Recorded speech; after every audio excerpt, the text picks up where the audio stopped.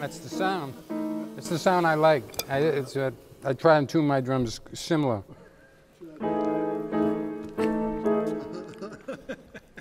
I want to sound like Brian Blade.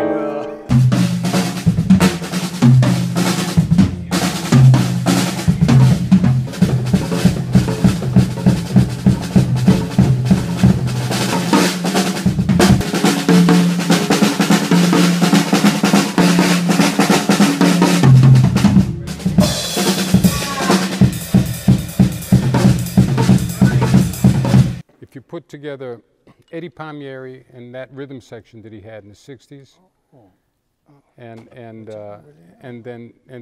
then Elvin and his rhythm, and then Paco and his rhythm. Wow, that would be quite a mix all that stuff together. Quite a mash. That's a lot of rhythm there. That's a lot. Yeah.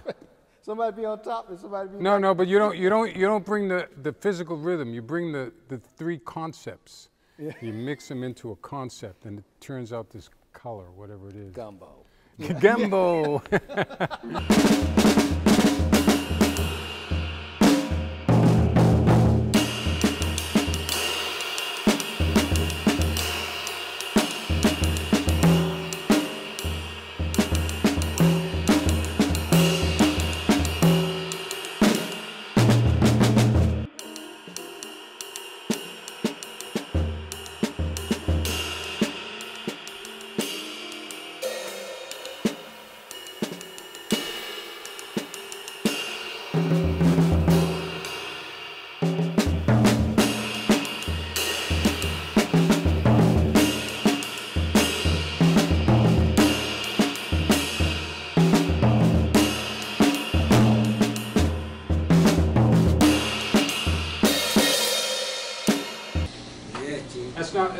It's not my favorite tempo, but.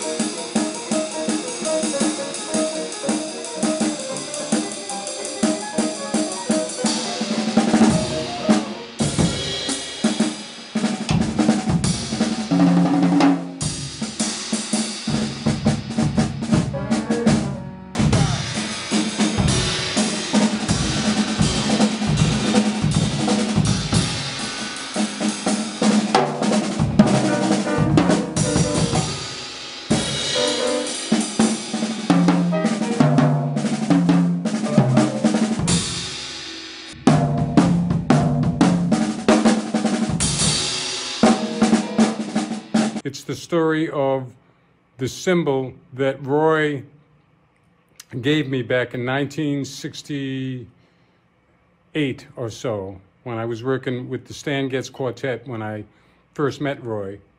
And that cymbal, or this cymbal I should say, I'm going to turn the camera around. Okay, we're continuing now. That's the cymbal. And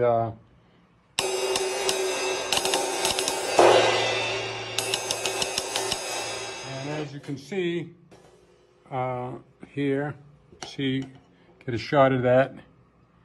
See, in 1998, a long time later, Roy signed the cymbal for me.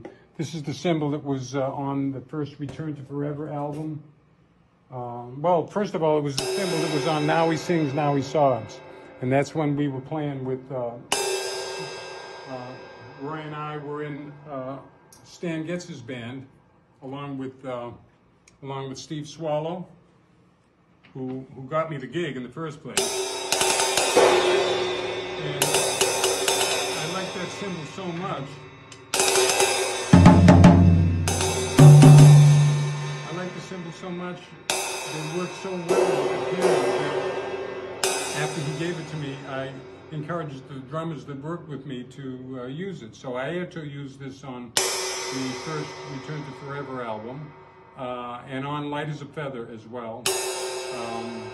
Barry also used this when we played with Circle, with Dave Holland and Anthony Braxton. And Then Jeff Ballard used this when we played. We had the trio with Abishai Cohen and Jeff.